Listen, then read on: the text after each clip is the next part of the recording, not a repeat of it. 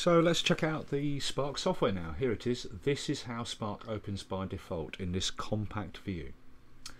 And I'm actually doing the screen capture at a 720 vertical resolution, and this compact default view of Spark fits exactly in a 720 height. Alright, so there's the Spark, and we've got a scroll bar on the right to scroll between the top, the centre and the bottom areas, but it's actually much easier to use these three buttons on the toolbar to jump between the top, centre and bottom views. Okay. Now if you've got a very high resolution bigger monitor, or a monitor that switches to portrait view, you can, if you want, drag Spark out to be vertically as tall as you can get it on your screen, like you can do with Reason Rack. You know, you can do that, but I think it's probably more convenient to use it in this compact view because it takes up less space, doesn't it? You know. Anyway, that's how Spark opens by default. So we've got three views. The centre view always shows the GUI of the controller. The top view always defaults to show the pattern sequencer for the current pattern, but we can also access the song sequencer and the preferences here. And the bottom area by default always shows the studio view where we edit our instruments, but we can also access the mixer and the library views here, alright?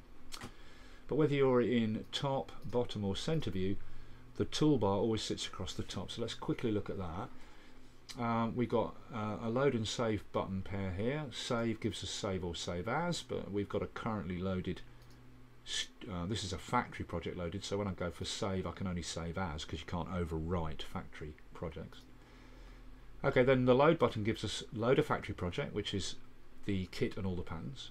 Load a user project, the kit and all the patterns. Or load an empty project, which has two options: empty kit, and if you click that it wipes Spark, so there are no instruments, no patterns ready to build something from scratch. Or you can load a factory kit. Now that loads the kit of your choice but wipes the sequencers ready to build a new song, and you choose that if you want to build a new song with a given kit, or load that kit as the basis to start editing it and then save that as a new kit with your own patterns as a new project, you know, whatever, blah blah. Okay, next to those two buttons we've got this display here, and that shows the currently loaded project title.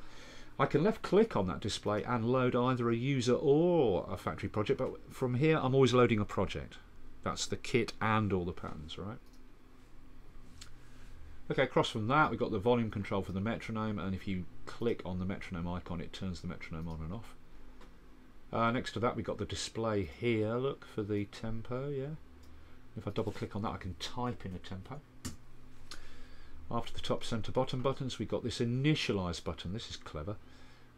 It disconnects and then reconnects the hardware controller. Very useful, that. All right. And finally over here we've got the output meter and output area. Got the output meter, we've got a CPU display, you know, activity meter, and there's this soft clip we can bring in and out, and that just keeps your output from getting all nasty if it gets too loud. Okay, so that's your toolbar. Okay, now this is the default view of Spark. It always, when it loads, defaults to the center view, which is the drum machine GUI, and there's no need for me to tell you how all this works because it works absolutely 100% identically in every way to the hardware controller. So if you want to learn how to use this, just watch the previous chapter, the hardware controller tutorial, because everything here works the same. You've just got some differences because you're using a mouse. So for example, you can't access every single thing you can do on the effects pad, but we're going to come to the effects pad in its own chapter.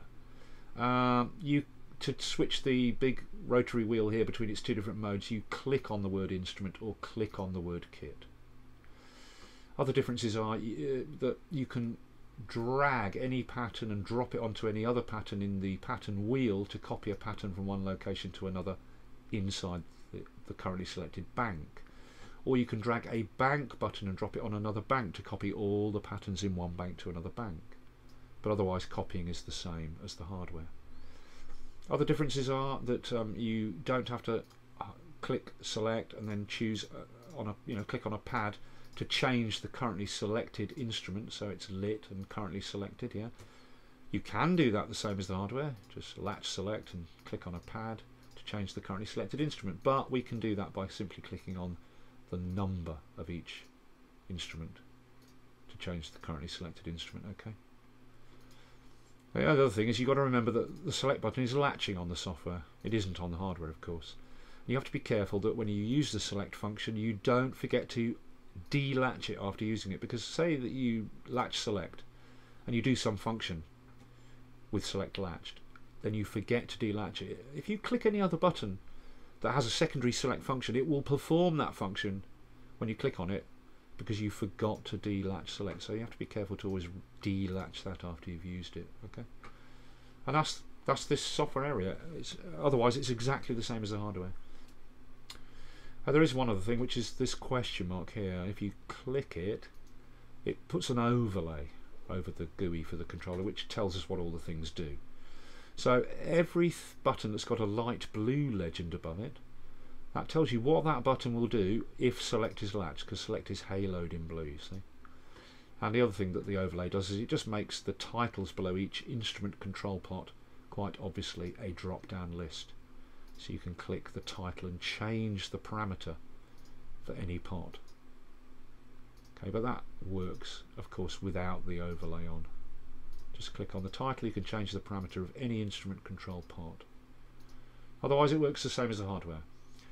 Okay, you select the instrument, you can put in the notes for the pattern for that instrument. You can go into record and actually click on the pads to record things. You can write your controller moves by moving the pots, etc, etc, right? Okay, so that's the center area. Now, the only other thing is that there are other things you can do with these instrument control parts, and there are some things you can do with these channel strip control pots. Remember, the channel strip control pots are always assigned to the currently selected and highlighted instrument. So there are some other things we can do in the software with these parts, but I don't want to get into that until we've looked at the sequencer, the pattern sequencer. Okay, so let's move on now and look at the pattern sequencer, the default view for the top area.